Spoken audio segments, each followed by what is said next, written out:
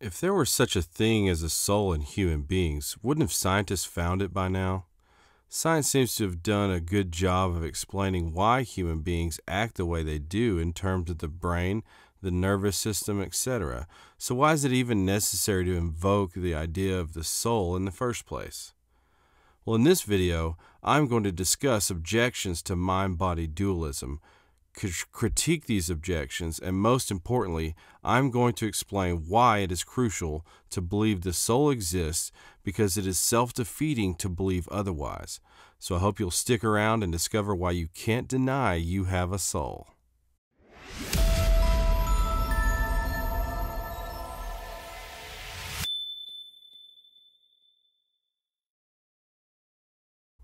All right, welcome. In this lecture, I'm going to be talking about the argument from reason. So in the last couple lectures, we looked at arguments against physicalism, gave you reasons to believe that at least some kind of dualism is true, whether property or mind-body dualism. And then in the second lecture, we looked at arguments specifically for mind-body dualism, showing that property dualism can't be true either. So all we're left with is the distinction between mind and body, and we are left with believing that there is a soul. Now, in this lecture, I wanted to talk about objections that you might run into, common objections to mind-body dualism. I wanted to show these objections, then answer these objections, and then finish up this lecture with showing you different versions of the argument from reason, which is an argument that shows that it's actually self-defeating to believe that physicalism is true.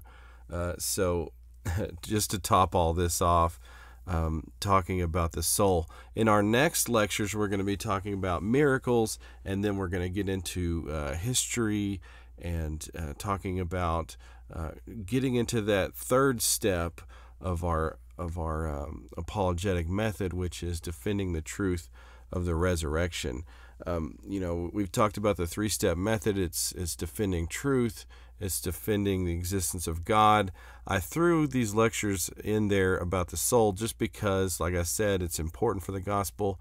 If people don't think there's such thing as a soul, then they're not really going to think that they need a savior, right? Because they won't think that they're going anywhere after they die. So I just like to throw this in there. It's just a little bit more evidence for Christianity and helps us defend the gospel.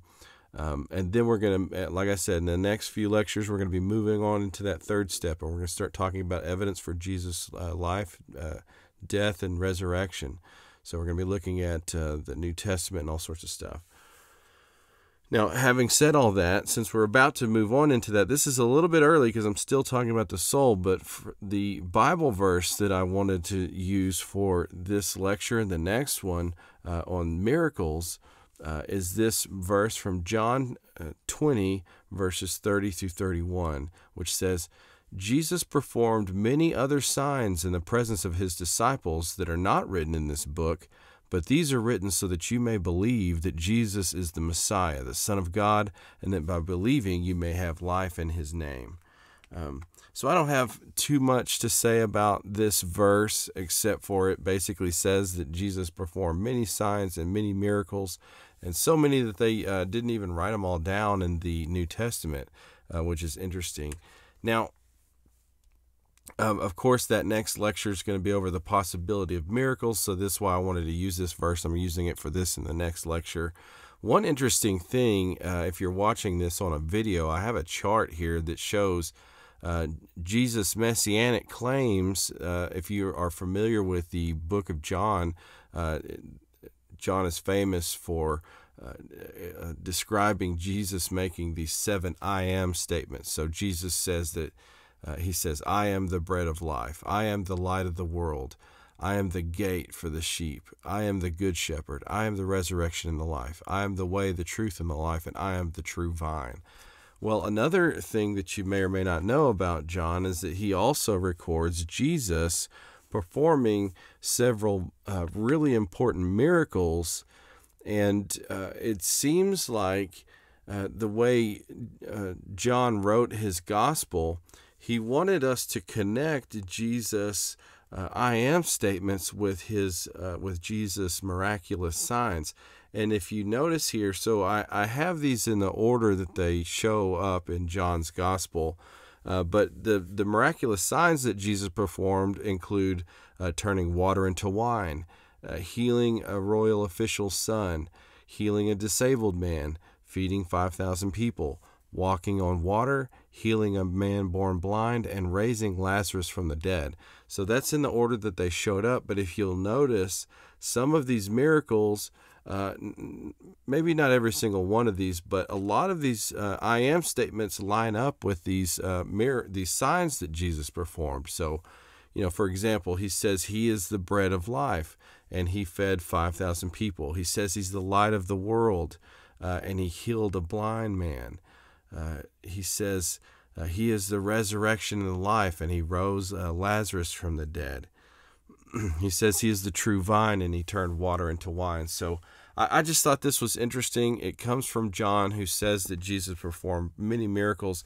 And one thing it kind of shows us is that, and this is going to be really important when we get to that lecture, is that miracles aren't just God flexing his muscles and showing us that he can do things. Usually they have a purpose, and usually a miracle is to confirm or to demonstrate that God is trying to speak to us for a reason. Okay, so we'll be looking at that passage again when we get to that next lecture. For now, let's go ahead and ask a couple questions for reflection. The first one is, which statement do you think is better?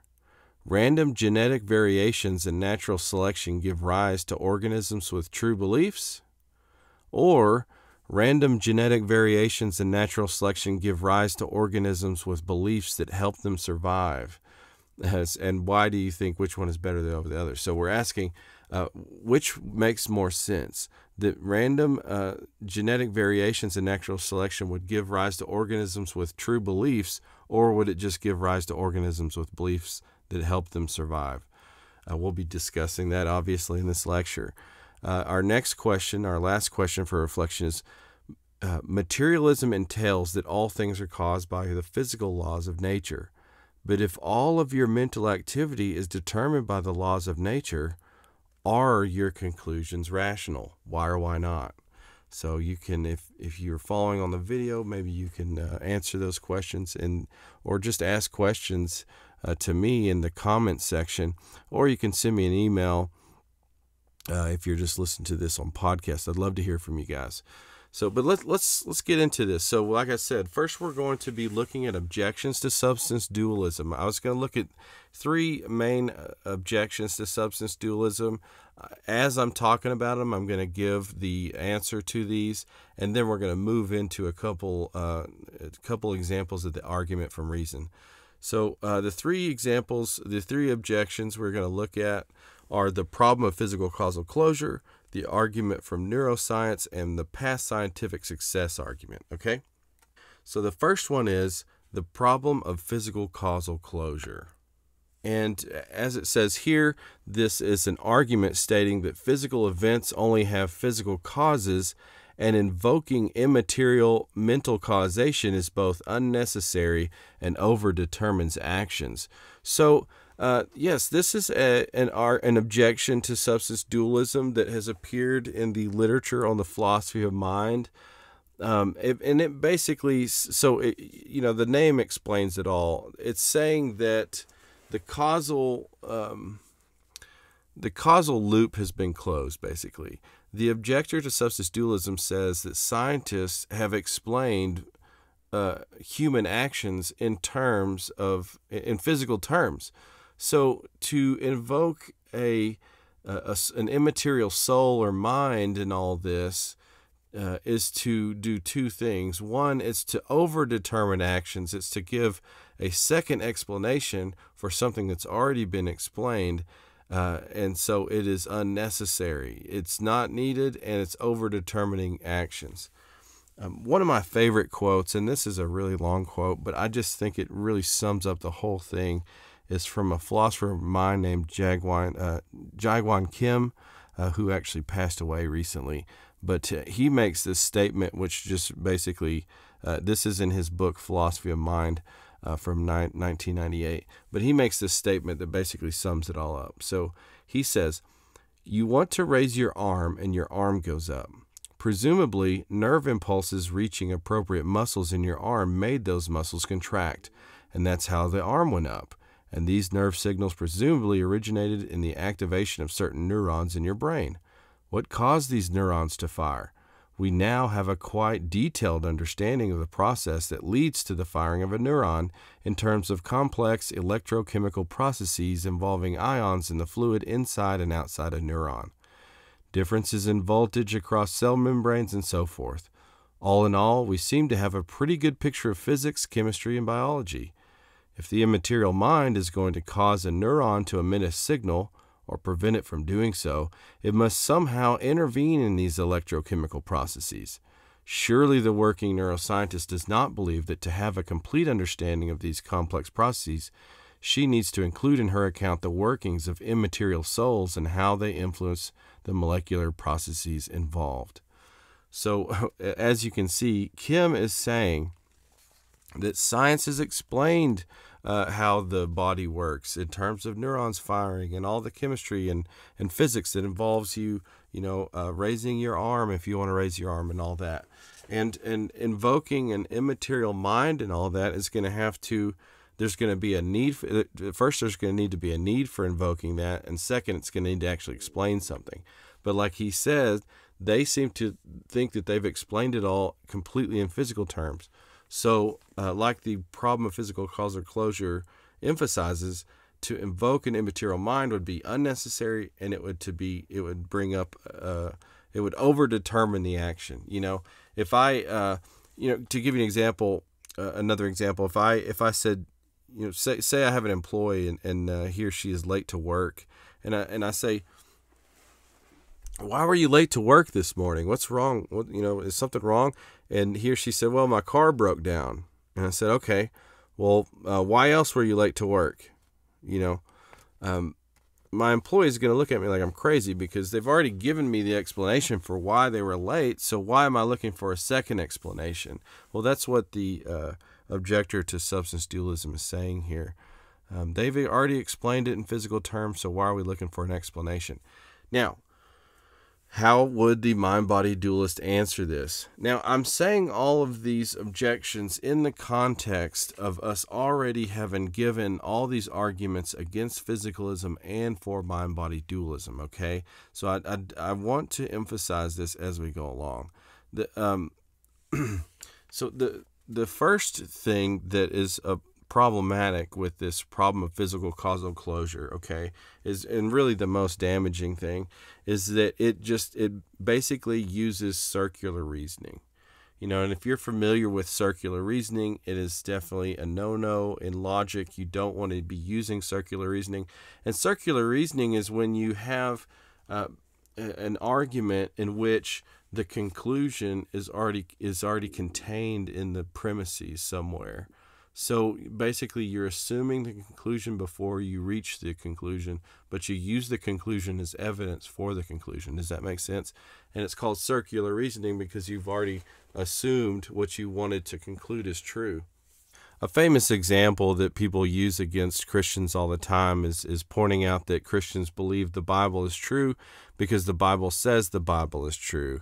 It'd be like assuming that the Bible is the Word of God, so whenever the Bible says that it's the Word of God, then you conclude that it's the Word of God, right? And that's an example of circular reasoning. That's what this problem of physical causal closure is doing. If you notice, it's basically saying that all human actions only have physical causes, so therefore substance dualism is false. But this is circular reasoning because it's assuming that all human actions have only physical causes. It's all closed. So they're saying, well, we don't need to look any further. But as we saw in our first two lectures on the soul, this is actually ignoring many things about human actions and the human experience. We saw that, for example, we experience the world as persons. There's an I in there somewhere. So there's first-person facts about human beings that can't be explained in physical terms. And we also saw that human actions have rational reasons, and human actions have intentionality and aboutness about them that can't be explained in physical terms. So the mind-body dualist is ignoring our first personal perspective on the world and ignoring human intentionality and reason, and then just assuming that everything is explained in physical terms.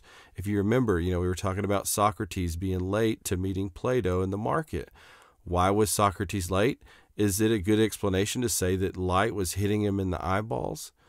Or sound waves were hitting him in the ears? No, that wasn't the explanation for why he was late, because the explanation was because he wanted to listen to the lecture a little bit more before he went down to the market.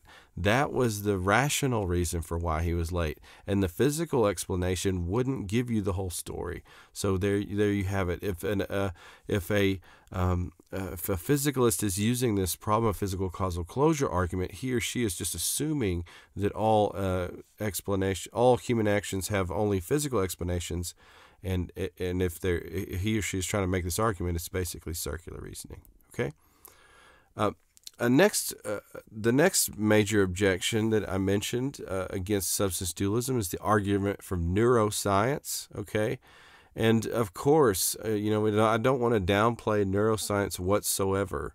Neuroscience has taught humanity, we have learned so much through neuroscience, let's say, about the brain and everything that goes into human actions and how to cure diseases and all sorts of things. So neuroscience is obviously a great thing.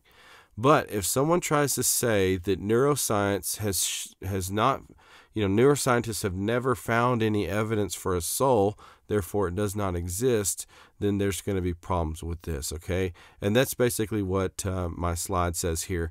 The argument from neuroscience is an argument stating that neuroscientists have found no evidence of the soul, therefore it does not exist.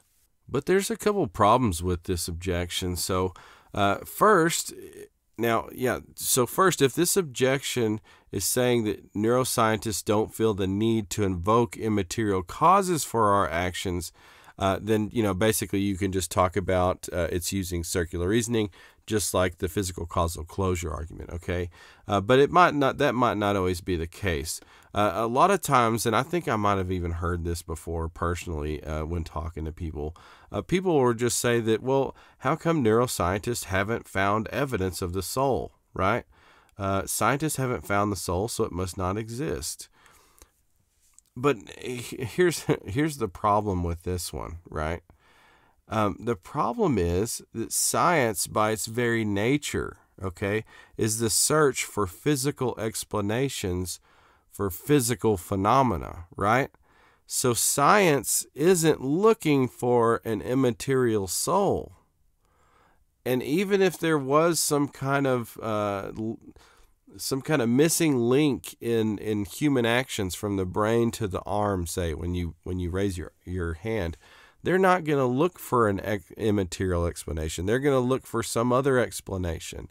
It's very well known. It's something called methodical naturalism that will, if I haven't already talked about it, I will eventually when we go through, especially towards the end of our series. But methodical naturalism, scientists look for natural explanations for natural phenomena, okay?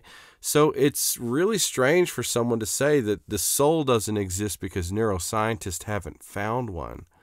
To kind of show how weird and off that statement would be, it would be like saying, well, okay, so I wanted to see if there was any rubber in this field, so I got out my best metal detector and I combed this entire field and I didn't find any rubber, so therefore there is no rubber in this field because my metal detector didn't detect it. Right? And, again, I'm not a scientist, but I'm pretty sure that a metal detector wouldn't detect rubber because rubber is not a metal, right? You're using the wrong tool to look for rubber if you're trying to use a metal detector. And that's basically what is happening if you are saying that scientists haven't found an immaterial soul. Well, guess what? Scientists aren't looking for an immaterial soul. They're not looking for it in the first place, so they're never going to find it. Okay. Now, another thing about this argument from neuroscience is that actually, when you think about it, it's irrelevant. Okay. Because neuroscience, another thing about neuroscience is that it is mainly concerned with causation, right? Like it's concerned with, it revolves around the relations of causation or constant connection between the brain and the body. It's looking for what's causing what. But if you remember, all of our arguments for the soul mainly revolved around the question of identity, okay? Because there's all sorts of things with causation that can happen that don't really have anything to do with questions of identity. It's possible that brain events do cause mind events. So, for example, it's possible that my neurons firing in my brain centers my neurons firing in the pain centers of my brain are what caused my sensation of pain, right? Or willing to raise my arm might cause my arm to move upward. So it's possible that every time I do will something or experience something, something happens in my body. Or every time my brain fires neurons, I experience something in my mind, okay? But these correlations aren't enough to show identity. Just because something always causes another thing, or if one thing is always correlated with another thing, doesn't mean that the two are identical. Pepper, for example, say you have pepper in the air. That might always cause you to sneeze, but that doesn't mean that pepper and sneezing are identical. Or like an example I used earlier, something can't be trilateral without being triangular. But this correlation doesn't mean that triangularity and being trilateral are the same thing. So anyways, what neuroscience is looking at is it's studying the causation and the connections in the human body. And just because every time I think something, there's some correlation or something happening, some neurons firing in a certain portion of my brain, that they very well might be causing one another, but that's not enough to establish identity, okay? And that's what our arguments were mainly about. So really, this argument from neuroscience is irrelevant because it's not asking questions of metaphysical identity. Our philosophical arguments are, okay?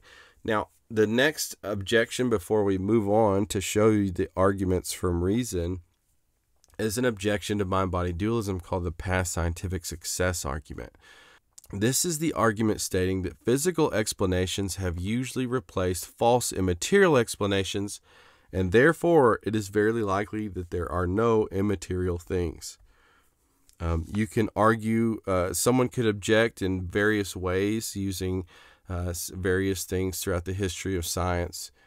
So if you study the history of science, the history of Western thought, you'll see there's all these examples where certain people were trying to explain certain phenomena happening in the world, and they started off using immaterial explanations, and then later on it was found or believed that these phenomena were explained in physical terms only.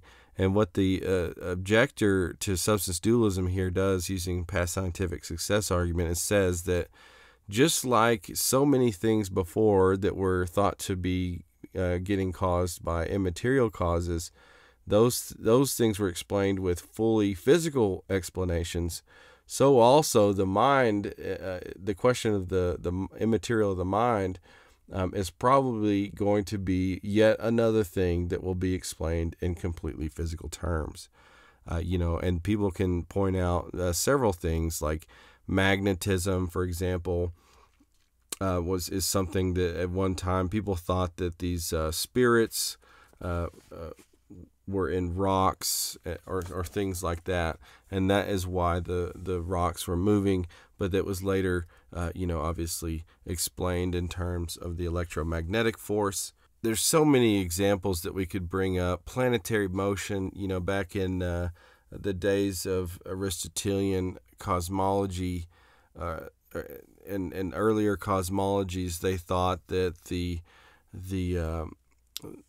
Earth was at the center of the solar system, for example. I mean, they didn't even think in terms of solar systems, really. They thought the Earth was the center of the universe, and surrounding the Earth were these 6 or 7 basically layers, 6 or 7 spheres, and and a lot of it had to do with the planets. And they thought that all the crud came to the middle, the worst ways of existing, all of that stuff settled in the center, and the further you got out from the Earth, the more perfect the existence was. Well, anyways, people like Aristotle argued that there's this unmoved mover. Possibly he thought there was more than one, but he thought the unmoved mover was the cause of the movement of the planets, and many other examples in other cosmologies. And now they would explain planetary motion in terms of curvature in space-time and through the gravitational force and all that. And I could go on and on. Life used to be... Now, life is on my list here. I've got life and mental illness are the last two. Life, I think, is one of the more controversial on the list. I think if you get into metaphysics, some people think that explaining life in completely physical terms is not something you can do. But some people have said that, back in, like, say, Aristotle's day, where he said that plants have vegetative souls and animals have sensitive souls, human beings have rational souls, but the soul was the form of the organism, and the soul was the principle of life in the organism. But the soul was thought to be the form of the thing, and the form is immaterial. So anyways, that was thought to be in part explained immaterially, and now some people argue that life is explained completely in physical terms, in terms of cellular processes and reproduction and all that. Mental illness is another on our list. I'm going to talk about a distinction between mental illness and demon possession later on in this course. But, a lot of people think that ancient peoples were just trying to explain what they were seeing, so they said that people were possessed by demons. But now they think that these demons are the immaterial explanation that has been overturned by explaining mental illness through brain abnormalities. So just like all of these things have been overturned with physical explanations, the objector says so also the mind will be fully explained in physical terms in the future. Now let's talk about how you would answer this objection, okay? Now, again, this is all, talking about these objections is all done in the context of all of the arguments that we've looked at before. So if you start talking to someone and you haven't explained some of these arguments for the soul, and they bring up some of these objections, don't say, don't turn to them and say, you're ignoring all the evidence for the soul. Because if you haven't presented the evidence to them, you can't say you're ignoring the evidence, right? Because they might not even know about it. But if this was all someone had to go off of, and they had heard these other arguments for the soul and against physicalism, then yes, this argument would just be ignoring all that. Because again, we're not necessarily worried about how things are explained as much as we're worried about this question of identity, and we gave plenty of evidence to show that in principle there is a distinction to be made between our mental lives and our physical bodies, right? And because in principle, using philosophical, like metaphysical concepts and sound reasoning, we are showing that the mind and the body are not identical, okay? In principle. And because that has been established, it doesn't matter how more advanced in technology we get or how much more we learn in science. What we're saying is that it's reasonable.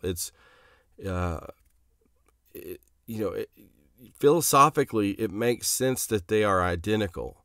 So thinking that there's going to be some new physical discovery isn't going to change that fact. So actually, this is almost like have you ever heard of someone call So like when Christians say that God exists, someone will say, well, that's a God of the gaps fallacy. You know, there's something about the universe that we don't understand, so you're just saying that God caused it. This is kind of like that, but the opposite.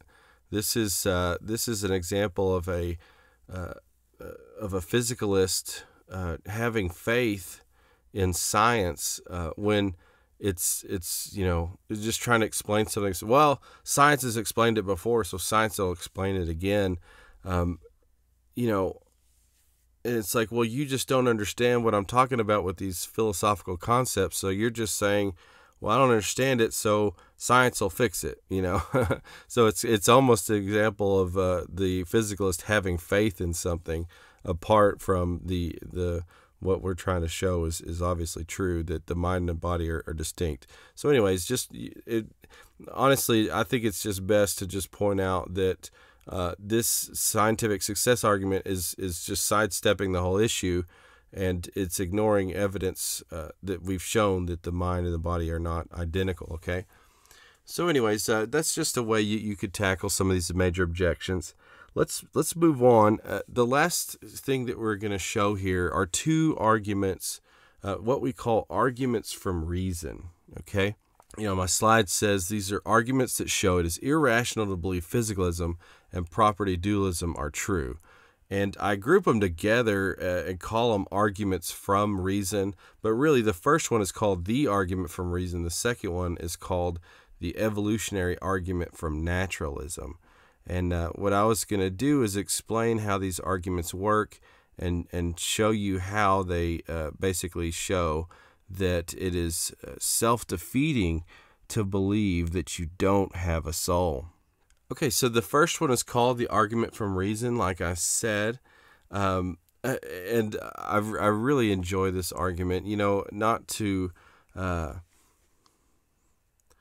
be too crass, but I really think that this pulls out one of the ironies of the atheistic movement, where kind of what we call atheistic evangelists who try to go out into the world and convince everybody that God doesn't exist. But a lot of times these kind of people call themselves free thinkers, okay? And obviously it's more of a statement about how, it's basically saying that if you are a religious believer, you're basically going along with the crowd. It's more of you're believing it because it's a tradition more than it's true. And free thinkers are people who think for themselves and come to these rational conclusions that religion is false. Well, one of the ironies of all this, and you'll see this in this argument from reason, is that if physicalism is true, then it's actually impossible for anybody to be rational. So if physicalism is true, if atheism is true, then there's no such thing as a free thinker. So anyways, let's talk about this argument from reason. This argument from reason actually is made famous and was pointed out by C.S. Lewis in his book Miracles. So if you haven't already read that, I highly recommend it. And this is a basic way that you can formulate what he said in there, okay? So another simple one, we've got two premises and a conclusion. Premise one says, if physicalism is true, then none of my conclusions are reached by a rational process. Premise two, my conclusions are reached by a rational process. 3, therefore, physicalism is false. So let's talk about how let's talk about what we're getting at and how to defend this, okay? So premise 1 says, if physicalism is true, then none of my conclusions are reached by a rational process. So this is one of my favorite parts of it. So it just really points out something that I think a lot of us take for granted, which is, what is reason in the first place? What is rationality? If you don't have training in philosophy, a lot of times you just don't think about what logic is and what it entails, right? So basically, let's think about this. If physicalism is true, that means that you don't have a soul, right? Whether it's property dualism or physicalism, if that is true, then you don't have a soul. But here's the problem with that. If you don't have a soul, then everything about you is physical. But we live in a world where everything that is physical is controlled by the laws of nature, right? So if everything about you is physical, then so also everything about you is controlled by the laws of nature. And what C.S. Lewis points out is that if everything about you is controlled by the laws of nature, then the explanation for your actions, the explanation for all of your actions, is a physical explanation, not a rational explanation. Does that make sense? So now, and this isn't just, we're not just talking about Socrates' decision to stay in the amphitheater instead of coming down to the market. What we're doing is we're turning this concept into the very argument that physicalism is true in the first place. So if everything about you is controlled by the laws of nature, that includes your cognitive processes, right? And here's the kicker. Rationality presupposes that it presupposes two things. One, that you have a choice between believing whether something is true or false, rational or irrational, based on the evidence and the logic that you use, right? Rationality involves, and if you take in a logic class, you'll be taught this. When you evaluate a logical argument, first you evaluate the logic of the argument, and then second you evaluate the truth of the premises. What's assumed in this whole process is that one, you understand logical concepts and relations, and two, that you can look at evidence and determine whether it is true or false. And then you have a choice where you look at all this and weigh it all. You determine based on the rules whether it's logical or not, and you determine based on the evidence. You make a choice whether it's true or not. But if everything about you is controlled by the laws of nature, then even your conclusions about any type of evidence or your conclusions about whether something is logical, these themselves have physical explanations, not rational explanations, okay? Another concept that is involved in all this is that rationality presupposes that you understand the meaning of the concepts, kind of like what I just said. Where you would try to determine whether something is true or false or not. Okay, and I get this concept from a Catholic philosopher named Edward Fazer in his book called The Last Superstition. Okay, he's trying to get at the thinking about, okay, if we're completely physical, then our thoughts are really just kind of things that flow through us. Our thoughts aren't really things that we know as much as they're just almost like ones and zeros passing through a computer, right? And he makes this point that machines don't really understand what they're doing, even if it involves information. They're just pushing everything along. And let me read this long quote he has from The Last Superstition. He says, "With a calculator, one symbol or set of symbols generates another entirely by virtue of the physical properties of the symbols. The meaning of the symbols plays no role whatsoever. Hence, 2 plus 2 and equals generate 4, simply because the machine has been designed in such a way that the electrical impulses associated with the first set of symbols cause an impulse associated with the latter symbol, so that a 4 appears on the screen. The former symbols would generate this latter one, whatever meaning we assign to them, or even if they had no meaning at all." The point he's getting at is that you could design a calculator that would give you the most absurd responses. It doesn't matter whether what it's saying is true. It's just giving you the symbols that it's made to do. And this is all explained in terms of the electrical impulses, right? You hit the button and it says 2 on the screen. That's not because, or let's say this, you hit 2 plus 2 and then you hit equals. The calculator's not giving you 4 as an answer because that's the truth. The calculator is giving you 4 as the answer because that's what it's designed to do. And it all is explainable in terms of electrical impulses. But if the calculator was programmed to say something else, like 2 + 2 = Chicago, it would just do that, because that's just what the electrical impulses cause. And it could be even more absurd, like, like Dallas plus Austin equals Houston. And it just wouldn't make any sense, but the calculator is just going to do what it's made to do, regardless of whether it's true, regardless of whether it even means anything. And the point of all this is to bring it back to this argument from reason, when we're saying if physicalism is true, then none of my conclusions are reached by a rational process. The problem is, if I am just a flesh robot, if I'm just a machine that has physical, neurons firing in my head, and maybe that has mental properties, maybe it doesn't. But if I'm just a flesh robot, then all this stuff passing through my head is passing through me just like ones and zeros in a computer, or just like the electrical impulses through a calculator. And the things I say and believe aren't guaranteed to be true. They're just happening because of the physical processes involved, not because they are true, or not because of any rational process, okay? So to believe that physicalism is true is to believe, like I said, that everything about you is completely physical, and everything about you is caused by, is controlled by the laws of nature. So that means that your choices, your actions have no rational explanation. They just have nothing but a physical explanation, okay? And why is that problematic? That's because we believe that our conclusions are reached by a rational process, right?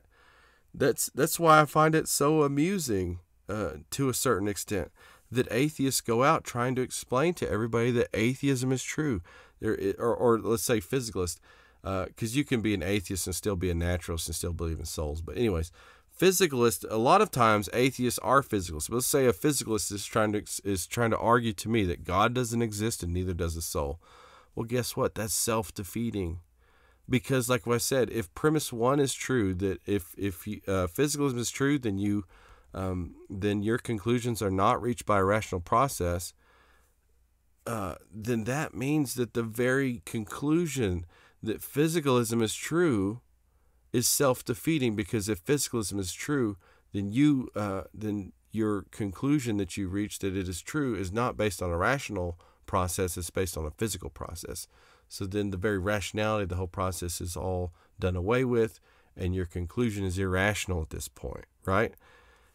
It's hard to deny premise one. If physical is true, then none of my conclusions are reached by a rational process. I just don't see your way around it. And you definitely don't want to object to premise two, right? My conclusions are reached by a rational process. I hope you don't run into somebody who denies that, because to deny it it's self-defeating, right? And if someone doesn't think that their conclusions are reached by a rational process, then there's no reason to argue with them. You can just move on. But yeah, there you have it. So your conclusion is, therefore, physicalism is false. Now, I mean, in professional philosophy, and these lectures are made for more of a beginner audience, right? I will say that there are all these theories in philosophy. So if you get into the whole debate over free will and determinism, and whether how physicalism is involved in that, there are a lot of physicalists who do believe in free will in a certain sense. It's a view of free will called compatibilism, where they think even though you are determined in a certain way, there's still a way to say you have freedom. But really, this argument is not about free will. It's about rationality. And I just think it's fair to say that if everything about you is explained physically, including your conclusions and your actions, then that does away with rationality itself. Because rationality presupposes that you can understand things, and that you have a choice when you weigh the evidence, and that you make your decisions based on a rational process, not a physical process. So there's the argument from reason, saying that it is self-defeating to believe that physicalism is true, because if you do, you are basically doing away with the very possibility of rationality itself. Okay? Now, another interesting argument that I wanted to bring up that I kind of put in this family of arguments from reason is what's called the evolutionary argument from naturalism. This argument is going to make a similar point that we made in the last lecture, and it's another one that I've got a simple formulation here. So it says, if physicalism is true, we cannot trust our cognitive faculties because they are not designed to know the world. 2, our cognitive faculties are basically trustworthy. 3, therefore, physicalism is false. So let's get into how you would defend this one really quickly, and then we'll be done with this lecture. We can move into our lecture on the possibility of miracles. But when you're defending premise 1, so if you remember, premise 1 says, if physicalism is true, we cannot trust our cognitive faculties because they are not designed to know the world. I actually already talked about something really similar to this in the last lecture. If you remember, when you were asking if physicalism is true, then God doesn't exist, souls don't exist, right? All life on earth, if it's even possible to arise in a atheistic world, in a physicalist universe, it would be the product of evolution and evolution alone, right? Evolutionary theory says that the organisms that are alive today are alive because they have traits that are conducive for survival, right? And all this is determined in part by natural selection. But here's the kicker here's what happens. So you emphasize what evolutionary theory is saying is that all of the traits of an animal, or most of them anyways, are there because their traits are conducive to survival. Well, this is also going to apply to their beliefs. If you remember when we talked in the lecture over ethics, I discussed how they say oftentimes, it was in the lecture over the moral argument, atheists will say that your moral beliefs are just a herd mentality, that they're just a product of natural selection, a herd mentality that human beings evolved over the years to survive. This is a similar concept, okay? Now, let's say that you believe that evolutionary theory is true, okay? Here's the problem with that. You can believe in a soul. If you believe evolution is true, I'm not saying that you are necessarily an atheist. Don't ever take me to be saying that. But if physicalism is true, right, and everything about us is the product of natural selection, that's going to include even our beliefs. But just like any other trait, our beliefs aren't supposed to be necessarily true. They're just conducive to survival, right? And I mentioned earlier in the lecture over the moral argument, let's say I have a belief that there's a bunch of monsters in the forest near my house. And maybe that helps me survive because maybe, I could get lost in there, I might fall in a pit, or maybe there really are some dangerous animals. But people who go in there might die, but I'm going to stay alive because I have this false belief that there's monsters in the forest. Well, natural selection is going to favor me because I have this trait that's conducive to survival. And that doesn't just go for my belief about monsters in the forest. It goes for all my beliefs.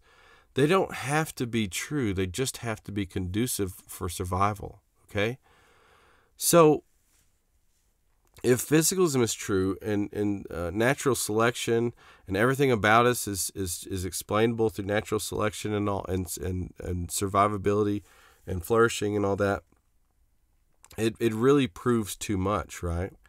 Because if it's not just our, like we mentioned in the moral argument lecture, it wouldn't just be our moral beliefs that are a product of evolution. It would be all of our beliefs that are a product of evolution.